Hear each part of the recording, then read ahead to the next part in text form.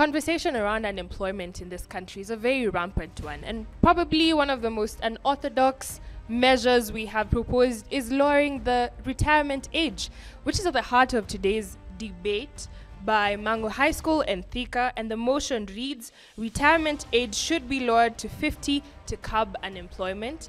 I repeat the motion, retirement age should be lowered to 50 to curb unemployment. Mang'U High School versus Thika High School senior team. Team proposition, first speaker, you have 3 minutes on stage. My name is Simon Nyongesa from Thika High School. I would like to greatly support the motion that states retirement age should be lowered to 50 to curb unemployment. Firstly, I'd like to give the definitions of these words. Retirement. Retirement simply means or refers to the time in life in which one chooses to leave permanently from the workforce behind. Okay? That's the meaning and that's the definition.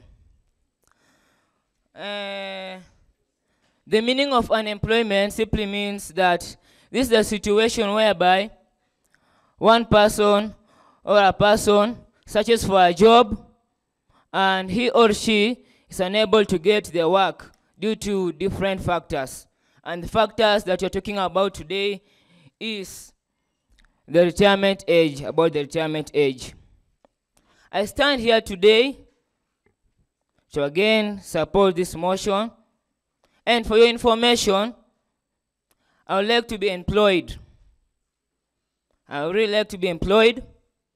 And due to this factor, maybe I will not be employed.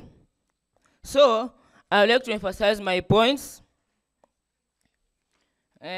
My first point is that the advanced in age are still holding work positions, while the youths are still lacking jobs. This is really a coincidence. These or those people who hold the working positions, they are really old enough that they cannot do the job focusingly. What they will just do, maybe they will do the job lazily, but they have to leave the work for the youths, because the youths, they have new mind, new experience, and those, all of them. Again, I'd like to emphasize another point. If you comprise the retirement age for here in Kenya and South Africa, in Kenya, the retirement age is 60. But when you go to South Africa, there is no age retirement. Anybody can retire at the age he or she wants, even at 90.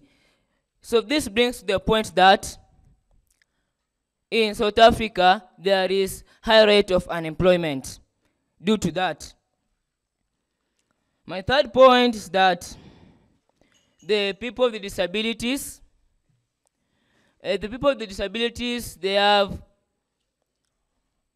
their retirement age has been increased at 65 in 2020. So to get that retirement age of 60 years here in Kenya, it is due to the following amendments in 2009 from 55. So the reasons, or the main reasons... Time is up. Yes, actually not here. First speaker, team opposition, you have 3 minutes. My dear friend, since South Africa actually offers any retirement age, I think you should retire there and buy a dictionary. First of all, let me clearly define retirement for my dear friend here. This is the fact of stopping work after reaching a certain age. unemployment, a situation where a person actually actively searches for work but is not able to get. First of all, we need to know the categories of unemployment. First of all, youth, the long-term unemployed, the women, and the disabled. First of all, one of the points which actually affect the reducing of the retirement age is we should look at the demographic factors. Look at China. China actually has one of the highest retirement ages. Why? They have actually many aging people in their area, and for this they chose that, like now, according to the statistics, the retirement age is actually 62. When we see the economy of China, China actually is the fastest growing economy right now in the country, in the world, and that is seen, and actually it can become a superpower in the near future. Looking at technology is also a factor in this. South Africa chose investing and emphasizing on technological factors, technological fields. But look at their retirement age. Their retirement age is actually 50 to 55. So please try to research well. When you look at their unemployment rates, it is actually the highest of 34.63%. Looking at Thailand now is creeping into the 10 most countries with the highest GDP rates, since it shows having a retirement age of 62. And now the unemployment rate is actually 1%. That is one of the reasons why I believe that it should not be reduced. For this reducing of the retirement ages also causes increase in pressure of the social security systems. My fellow opposers will continue the motion. My name is Alvin from the Great Mang'U High School. Second speaker, team proposition. You have 3 minutes on stage. I am Vanessa Ikome, and I start now. I'd like to correct my friend. I think you did not do your research well. South Africa does not have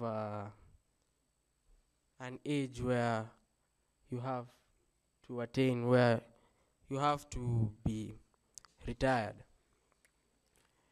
Simply, what we have to do first is that we have to come back home. We have to come back to Kenya. Let alone China. Let China be China and Thailand be Thailand. Come back to Kenya. In 2009, the retirement age was reduced. Was increased from 55 to 60 years old. This negatively impacted our country in that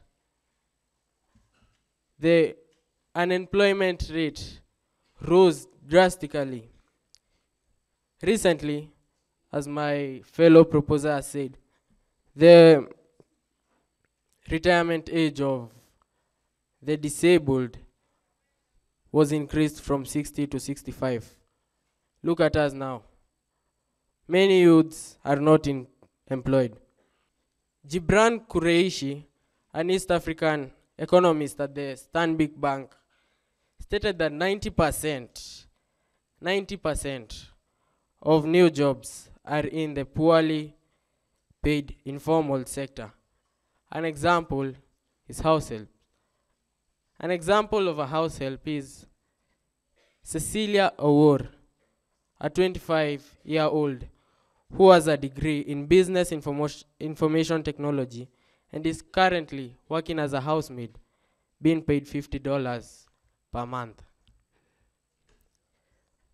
Muhammadu Buhari, the president of Nigeria, last year changed the retirement age from 60 to 65, and it already has a negative impact. How?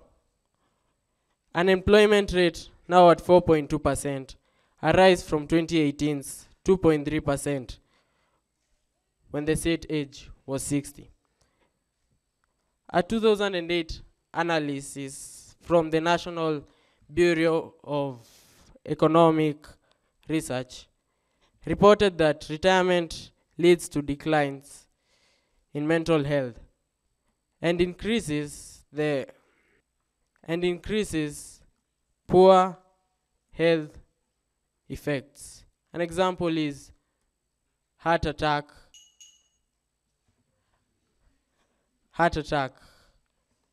So I suggest that we reduce the retirement age and let the old enjoy their 10 or 15 more years peacefully. I have a question. Or let it be. Have mercy on the elderly. Second speaker, team proposition. You have 3 minutes. Ladies and gentlemen, this is the great John Kamau from the Mang'U High School, here to strongly oppose the motion that states that retirement age should be lowered at 50 to curb unemployment. And I would like to take you to what their first speaker said. He said that he would like to be employed, and he would not get a job because there are older people in the workforce. Now, I may pose a question to him right now. What experience do you have regarding employment? You are still in high school. So you cannot, by any chance, get employed because you're not experienced. Now, on to my point. I would like to enlighten you that there are many other factors that cause unemployment. Unemployment is not actually, retirement does not affect the unemployment rate in Kenya, in the world for that matter. Causes such as rising population, causes such as climate change, globalization, and decline in countries' economies, those ones have nothing, absolutely nothing to do with retirement. My next, you would state that you are saying that lowering retirement age curbs unemployment. But if I may ask, how many people actually benefit from those people who have retired? Only a very small fraction of people. For example, we have been told in an article by the Business Daily on May 24th, 2022, it stated that 60,000 people had retired from 2019 to 2022. And that is against the 5.9 million people who are unemployed as at February 2021. Now imagine 60,000 people against 5.9 million people who are unemployed. What has that changed? Very small percentage. So actually, reducing retirement age does not in any way help us. In fact, we lose the experienced people. Of course, no one wants to get an employee such as him who has no experience. Everyone wants to have an employee who is experienced, an energetic employee, a person who has been there, a person who knows the values of the institution that they're working for. My next point is that lowering retirement age increases pressure on social security systems and pension systems. Do you know that the government actually spends, or rather, in the last financial year, the government of Kenya spent 113.72 billion in paying pensions to people who have retired. Now, imagine lowering the age to 50. How many people right now are at 50? What is the number of people who are at 50 and if they were to retire? How much more money would the government spend? Right now, we are suffering from a crippled economy. I would like to enlighten you people. Kindly gather some experience first before you come here and start talking that you want to be employed. No one will be employed. Both teams have been tasked with questions to answer for their case studies. Team proposition, you have 3 minutes. The floor is yours.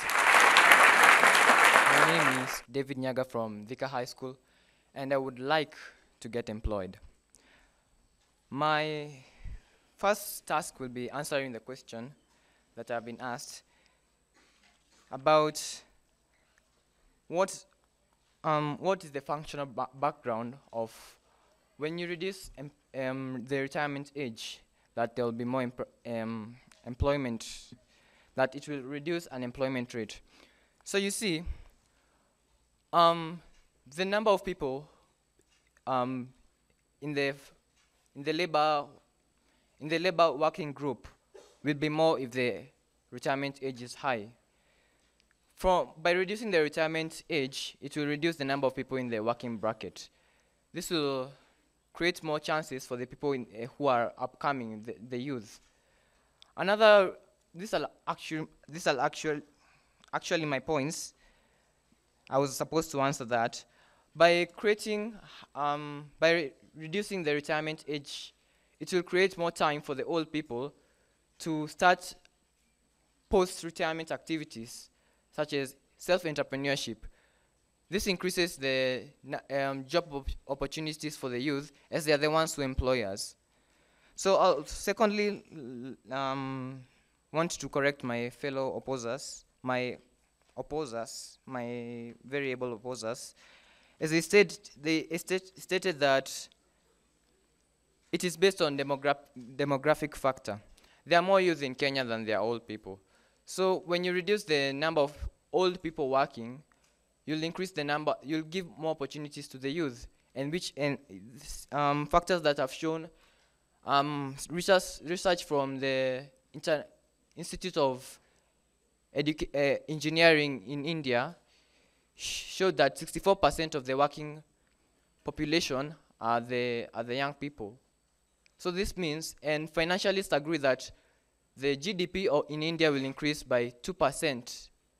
That's a lot, because 64% of the working bracket are youth, showing that youth are more productive than the old. Moving on to my next point. They also say that this causes that no one wants to, that a small fraction of people benefits from this. The motion says that this is to curb unemployment. So if you still say a small fraction of people benefit from this, we want to make sure that everybody benefits from this. Yes, there are more points that can be put across, that this is not the only way, but a country like Sri Lanka has the lowest retirement age of 53, and financialists have concluded that it will have 94% of its population will be employed by 2024. Thank you. Third speaker, team opposition, you have 3 minutes. So my name is Eric Morioki from the Mang'U High School, and I'm here to debate on this motion that retirement should be lowered to 50 to curb unemployment crisis, to curb unemployment, which I'm strongly against. And so I'll start first of all to answer your question. You said that this person who has graduated and maybe he has the degrees that he needs, and you're asking how he's going to get employed, right? So look at this as maybe how my opponents may be trying to say that when we lower this age from 60 to 50, that it's going to help to curb unemployment. It's not sure if this person, even if he has all these degrees and the degrees and maybe whatever he needs to get employed, it's not guaranteed that he's going to get that employment. And so, onto the rebuttals. I think one of my opponents stated the aspect that when these people retire at the age of 60, which he was saying that they are old, he was trying to bring the aspect of heart attack of heart attack and maybe other diseases, which I clearly didn't see how it's relating to unemployment. Another thing, you said that when that there are a lot of young people who do not have the jobs, and you're saying that most of the people who are holding these job opportunities, who are employed, they are old, and so they need to retire early so that they can create jobs for these young people. Let me tell you one thing. The number of those, as my first speaker had stated, that the number of those, my second speaker, that the number of those who retire is small. So it's smaller than those who are unemployed. And so by these people retiring at this age, it does not make it guarantee that even this large population who are not employed, that they are going to get jobs. It's only a small number of them that are going to get these jobs. And so my house strongly opposes this, because as you are saying that a small number, this retirement of people at this early age of 50 will just help a small number who are going to get employed, and not many people who are going to, many people are still going to remain unemployed. And what we believe is that I think the government should create incentives such as increased salaries to manual jobs compared to white-collar jobs. And this will make the graduates who have those degrees, or those people who have the degrees, to prefer working on manual jobs, and thus they will not remain unemployed, but still they'll be employed, and this will help in curbing unemployment. And with that, I end my speech.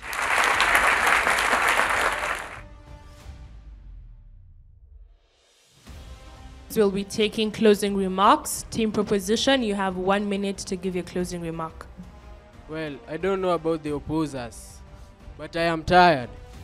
I am tired of seeing old teachers coming into my class looking as if they are going to drop the next minute. Please, lower the age, the retirement age, from 60 to 50. That way, students will pass. That way, will not sleep in class every second minute. Teachers are not eloquent in class. These old people should go to retirement homes and do agriculture. That way they'll help the country in acquiring. That way they'll help the country economically grow. So please, lower the retirement age from 60 to 50 and let fresh, young, new teachers come in. Thank you.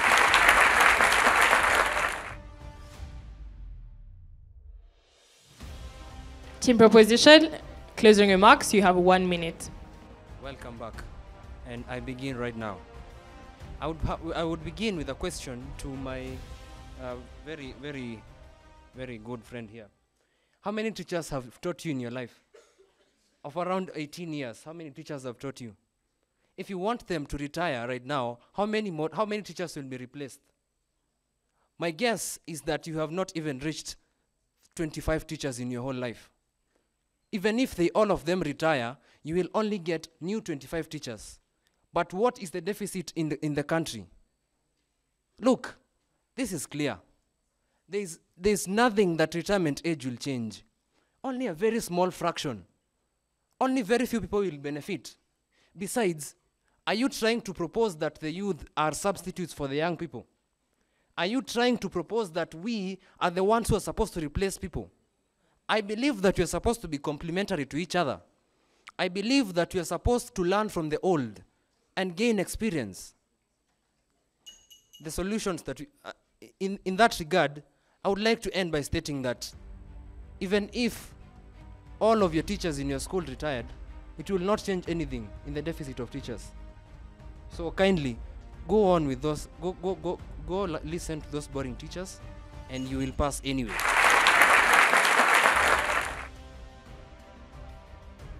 Thika High.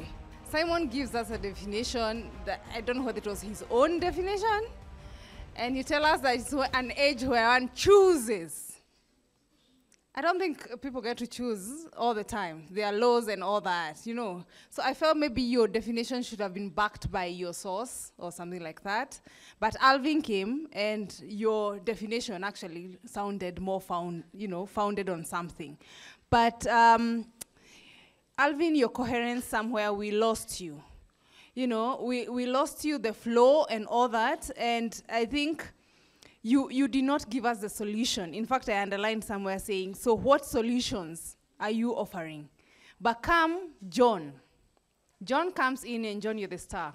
In this whole debate, I think you did fantastic. You pulled your team up 100%. Because you come back and tell us there are other factors that actually lead to unemployment. Vanessa, Troy, and David. Let me just say that we felt like the mastery of the subject as well as the flow of thought was lacking materially. The Buhari example by Vanessa Troy was a good one, just to show that when you're advanced in age, there's some impairment that is happening in maybe your mental space and all that. But we were waiting to hear an example where, or countries where, the retirement age is lowered, and as a result, many people are employed. Or there is more employment for those people because as a result of an earlier retirement and so on and so forth. So that did not come out very well. But we didn't feel the punch. Let me just say for this motion, we didn't feel that enthusiasm other than from John. So we were there.